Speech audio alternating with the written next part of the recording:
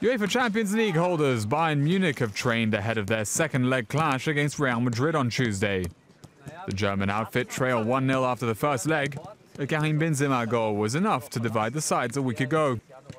Bayern rested their skipper Philipp Lahm and Arjen Robben in Saturday's 5-2 win over Werder Bremen. Despite being rested, Robben still got his name on the score sheet, finding the back of the net 40 seconds after coming on. Madrid, on the other hand, are expected to welcome back Welsh winger Gareth Bale after illness. Bayern coach Pep Guardiola has backed Frank Ribery to inspire a comeback for the five-time European champions.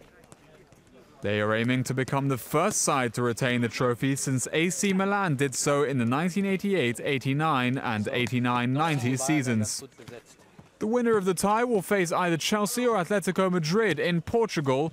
The Estadio da Luz in Lisbon will be the venue for the final on the 24th of May.